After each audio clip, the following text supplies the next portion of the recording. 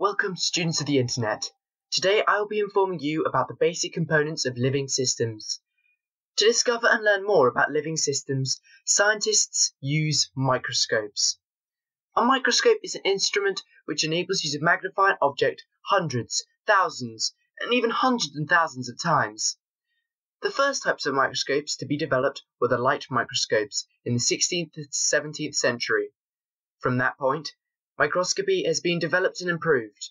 By the mid-19th century, scientists for the first time had access to microscopes that had a high enough level of magnification to see individual cells. This led to cell theory being developed, which states that both plants and animal tissue are composed of cells, which are the basic units of life, and also that cells only develop from existing cells. Although many more effective types of microscope have been invented, the light microscope is still widely used due to being widely available and relatively cheap. Because of this, it is important to know how one works. A compound light microscope has two lenses, the objective lens, which is placed near the specimen, and an eyepiece lens, through which the specimen is viewed. The objective lens produces a magnifying image, which is then magnified again. This allows for a much higher magnification than in a standard light microscope. These microscopes are most likely what you use in class.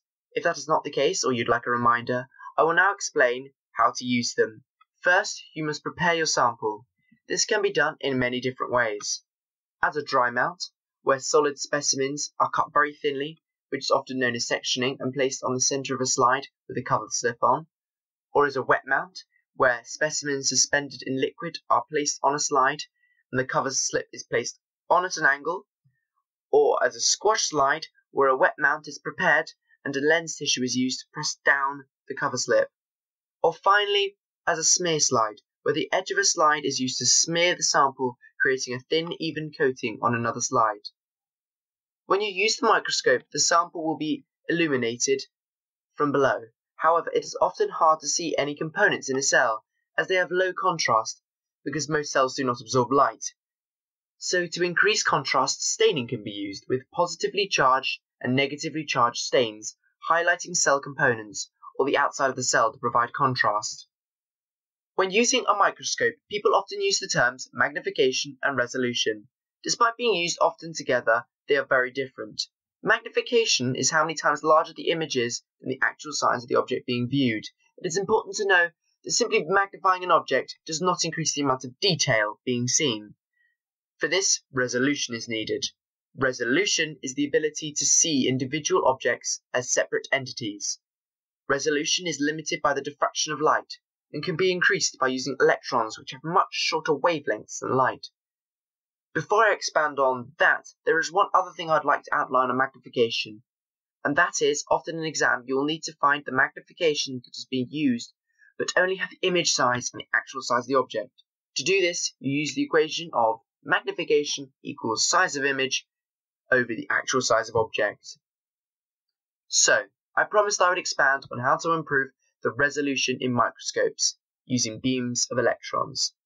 This was first done in the middle of the 20th century with the invention of the electron microscope. In electron microscopy, a beam of electrons with a wavelength of less than 1 nanometer is used to illuminate the specimen. They can produce images of up to 500,000 times magnification and still have a clear resolution. Due to electrons having such small wavelengths, much more detail of the cell ultrastructure can be seen. However, unlike light microscopes, electron microscopes are very expensive and need to be kept in a very controlled environment. There are also problems with artifacts, which are structures that are produced due to the preparation process. There are two types of electron microscope, the transmission electron microscope and the scanning electron microscope. In the transmission electron microscope, a beam of electrons is transmitted through a specimen and focused to produce an image. This has the best resolution, with a resolving power of 0.5 nanometers. In a scanning electron microscope, a beam of electrons is sent across the surface of a specimen and the reflected electrons are collected. The resolving power is from 3 to 10 nanometers, so the resolution is not as good, but 3D images can be produced. On screen you can hopefully see a table summarizing the differences between light and electron microscopes showing the huge magnification and resolutions the electron microscope has, yet how expensive and complex it is. This probably explains to you why electron microscopes are rarely found in schools. You might remember I mentioned the term artifacts earlier, and I am aware I might have made it seem like they are only found in electron microscopy. This is not true, as the definition is a visible structural detail caused by processing the specimen and not a feature of the specimen. This means that bubbles that get trapped in the cover slip in light microscopy are also artifacts. Wow, that is a lot of microscopes, I hear you exclaim, and you would be right, but we are still not done. The final type of microscopy I would like to tell you about is laser confocal microscopy. This is actually a very developed type of light microscopy. A laser scanning confocal microscope moves a single spot of focused light across a specimen. This causes fluorescence from the components labelled with a dye. The emitted light from the specimen is then filtered through a pinhole aperture. Although only light radiated from the distance that gives the sharpest focus, or the focal plane, is detected. This is because light emitted from other parts of the specimen would reduce the resolution and cause blurring. An important fact of laser scanning microscopy is that it is non-invasive and is currently used in the diagnosis of diseases of the eye. Microscopes have not only made cells visible, they have also allowed us to see what is inside them. Because of this, I will now be informing you of the two cell types, eukaryotic and prokaryotic cells. Prokaryotes are made up of a single prokaryotic cell with a simple structure of just a single undivided internal area called cytoplasm. Eukaryotic cells make up multicellular organisms like animals, plants, and fungi. Yeah, that includes you and me. Eukaryotic cells have a more complicated internal structure containing a membrane-bound nucleus and cytoplasm, which contains many membrane-bound cellular components. It is in this cytoplasm that chemical reactions take place. In eukaryotic cells, the cytoplasm is divided into membrane-bound compartments called organelles.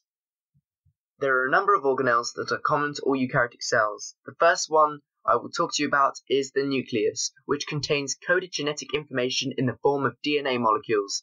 DNA directs the synthesis of all proteins required by the cell. On the nucleus, you have the endoplasmic reticulum, which is a network of membranes enclosing flattened sacs called cisternae.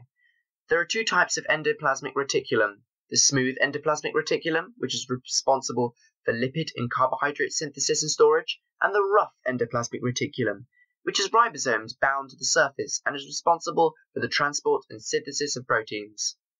Ribosomes themselves are organelles, created in the nucleolus in the nucleus. They can be free-floating in the cytoplasm, as well as attached to the rough endoplasmic reticulum. They are the site of protein synthesis, so can also be found in mitochondria, chloroplasts, and even prokaryotic cells. Mitochondria are essential organelles in almost all eukaryotic cells. They are the site of the final stages of cellular respiration. The number of mitochondria in a cell is generally a reflection of the amount of energy it uses. Mitochondria have a double membrane. The inner membrane is highly folded to form structures called cristae. The membrane forming the cristae contains the enzymes used in aerobic respiration. The fluid interior of a mitochondria is called the matrix. Also, mitochondria actually contain a small amount of DNA called mitochondrial DNA, allowing them to produce their own enzymes and reproduce themselves. Another type of organelle is the vesicle. These are membranous sacs that have storage and transport roles. They consist of a single membrane with fluid inside. Lysosomes are specialized forms of vesicles that contain hydrolytic enzymes. They are responsible for breaking down waste material in a cell, including old organelles. They are very important to the immune system as they are used to break down pathogens ingested by phagocytic cells. Another feature that is present throughout the cytoplasm of all eukaryotic cells is the cytoskeleton. It is a network of fibers necessary for the shape and stability of a cell. Organelles are held in place by the cytoskeleton. It also controls cell movement and the movement of organelles in a cell. The cytoskeleton has three components: microfilaments, which are contractile fibers formed from the protein actin, These are responsible for cell movement and also cell contraction during cytokinesis, which is the process in which cytoplasm of a single eukaryotic cell is divided into two daughter cells. I'll make a video of this in the future and add an annotation. But for now, the second component is the microtubules. These are globular tubulin proteins that polymerize to form tubes that are used to create a scaffold-like structure that determine the shape of the cell. They also act as tracks for the movement of organelles such as vesicles around the cell. The final component of the cytoskeleton is the intermediate fibers, which give the cell mechanical strength to help maintain its integrity. Apart from these three components, there is one other that is part of the cytoskeleton, that is the centrioles. These are present in most eukaryotic cells with the exception of flowering plants and most fungi. They are composed of microtubules. Two centrioles form the centromere, which is involved with the assembly and organization of spindle fibers during cell division. Centrioles are also thought to have a role in the positioning of Flagella and Cilia.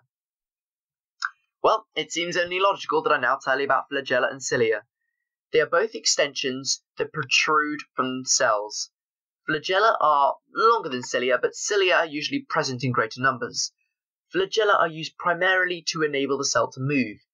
In some cases, they are also used as a sensory organelle, detecting chemical changes in the cell's environment. Cilia can be mobile or stationary. Stationary cilia have an important function in sensory organs, like the nose. Mobile cilia beat in a rhythmic pattern and create a current to move fluids or objects to adjacent cells. An example of this would be the trachea, where they are used to move mucus away from the lungs. A very key function of the cell is to synthesize proteins, whether for internal use or secretion. A large proportion of the cell is required for this process.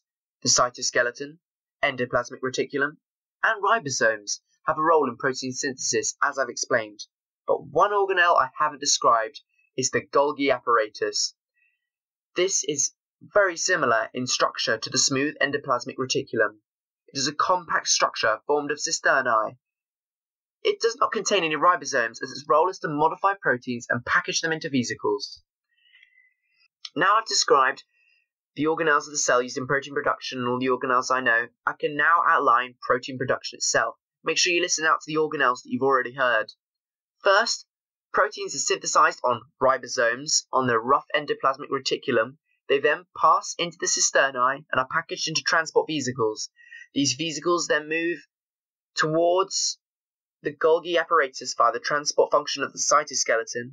The vesicles then fuse with the cis face of the Golgi apparatus and the proteins enter. The proteins are then structurally modified before leaving the Golgi apparatus from its trans phase. These vesicles may be secretory vesicles, which move towards and fuse with the cell surface membrane, releasing the proteins by exocytosis, or they may be lysosomes, which stay in the cell. Plant cells have all the cellular components we've just talked about. However, there are some structures that are only seen in plant cells. The first structure I will inform you of is the cellulose cell wall. Unlike animal cells, plant cells have rigid structures. This is because of the cell wall surrounding the cell surface membrane. Plant cell walls are made of cellulose, which is a complex carbohydrate. Cell walls are freely permeable, so molecules can pass in and out of the cell through the cellulose wall. The cell walls of a plant give it shape. The rigidity is due to the contents of the cell pressing against the cell wall. This supports the cell and the plant as a whole. The cell wall also acts as a defense mechanism, protecting the contents of a cell against invading pathogens. There are many organelles that are unique to plant cells. These are vacuoles, which are membrane-lined sacs in the cytoplasm containing cell sap. Many plant cells have permanent large vacuoles, which increase the push against the cell, maintaining a rigid framework. This is called maintaining the turgor. The membrane of a vacuole is called the tonoplast. It is selectively permeable, which means that some particles can pass through, but others can't. Chloroplasts are also an organelle unique to plant cells. These are responsible for photosynthesis. Because of this, they are found in cells in the green parts of plant, such as the leaves and stems, but not in the roots. They have a double membrane structure, much like mitochondria. The fluid inside the chloroplast is called the stroma. They also have an internal network of membranes, which form the flattened sacs called thylakoids. Several thylakoids stacked together are called a granum. The grana, which is multiple granum, are joined by membranes called lamellae. It is the grana that contain the chlorophyll pigments where light-dependent reactions occur during photosynthesis. Like mitochondria, chloroplasts also contain DNA and ribosomes, so are therefore able to make their own proteins. Animals, plants, and fungi are all complex multicellular organisms. The cells that make up all these organisms are eukaryotic. You may remember I said I was going to inform you about eukaryotic cells and prokaryotic cells. Prokaryotic cells are present in great numbers and live in an incredibly diverse range of habitats. Prokaryotic cells can be classified into two evolutionary domains, archaea and bacteria. Prokaryotic cells may have been among the first forms of life on Earth. They first appeared around 3.5 billion years ago, when the Earth was a very hostile environment.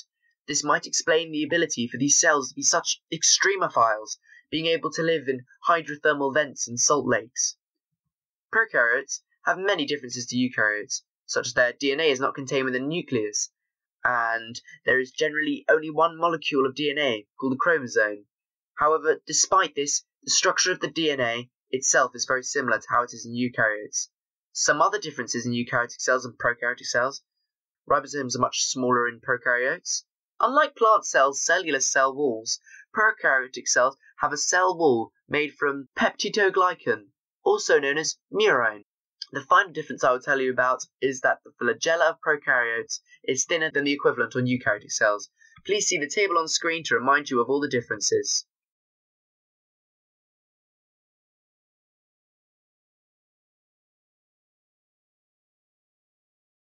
Hi, this is Seb from Revise.